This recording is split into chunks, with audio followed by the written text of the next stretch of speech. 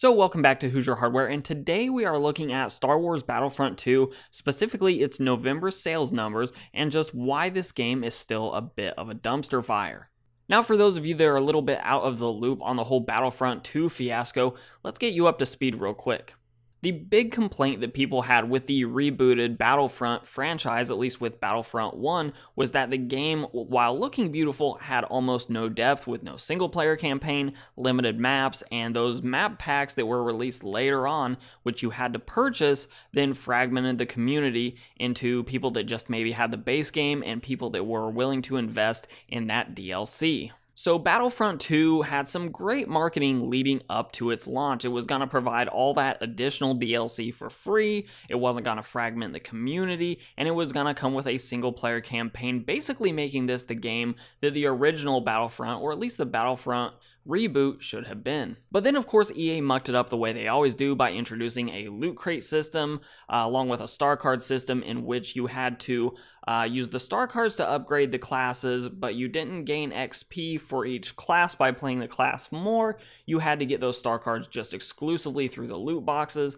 but then I believe there was another in-game currency called crystals that you could buy with real money, in which you could then use the crystals to buy the loot boxes, which hopefully would lead to you getting the star cards you wanted. And that's not even taking a look at the tens or hundreds of hours it took to get characters unlocked with the original system. I believe it was 60,000 XP to get Luke Skywalker and I think it was Darth Vader unlocked in the original system, which that was later cut down to 15,000 because it was just so much gameplay to get those characters unlocked, and it was clearly designed to get people to spend real money on crystals to buy loot boxes, hopefully to speed up that process. So fast forward to today, and even though EA has removed all in-game purchases, at least with real currency, so the crystal currency was completely taken out, Star Wars Battlefront is still a bit of a dumpster fire. Looking at pure physical sales for Star Wars Battlefront 2 versus Call of Duty World War II for the month of November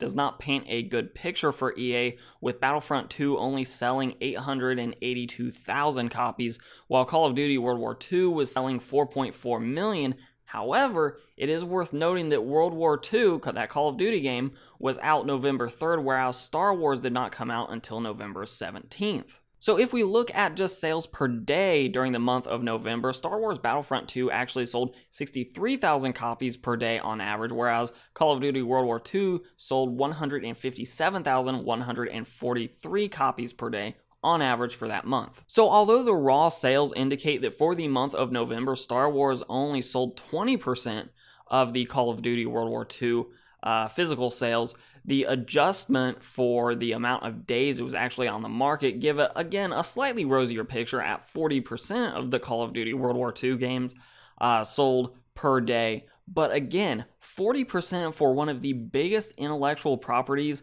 in the history of mankind is kind of, it's disappointing to say the least. And ultimately where I land on this is just that EA messed this up so badly, and there was such a backlash. There are plenty of gamers out there like me that just absolutely refuse to buy Star Wars Battlefront 2 because of EA's business practices. Now, even though in my mind they've actually corrected a lot of the problems that I originally had, most notably microtransactions, now the problem I think they have today is that this game was originally designed with microtransactions in mind, and now their leveling system doesn't make any sense without it because it was clearly designed to milk extra money out of the consumers.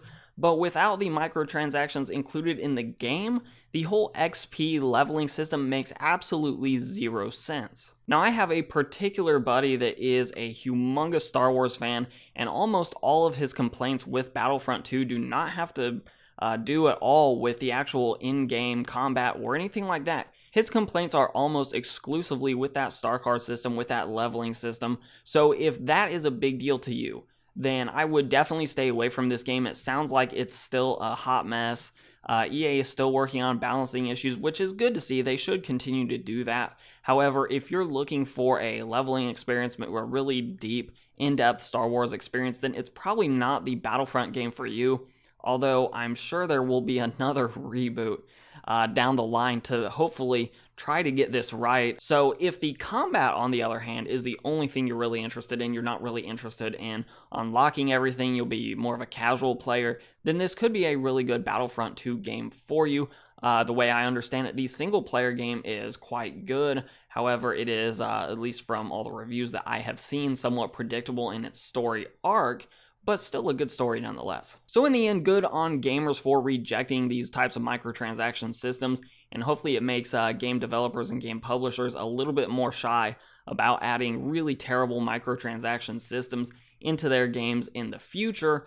If they really want to do that, I really encourage game developers and publishers to look at Overwatch's system, in which it's really only cosmetic. Yes, you can spend some serious money in Overwatch, but it's all cosmetic. It doesn't actually affect the gameplay, which is the big problem that Star Wars Battlefront 2 was having, was that the star cards directly impact the gameplay, and if you're willing to pump a lot of money into the game, then you will end up being a better player by virtue of you just simply having the best star cards out there. So let me know in the comments down below what you think about the whole Star Wars Battlefront fiasco. Is it a game that you own? Is it a game that you plan on getting? Or are you going to hold out, hope that EA loses its license for Star Wars and that a different developer comes along and actually rights this ship? Let me know in the comments down below.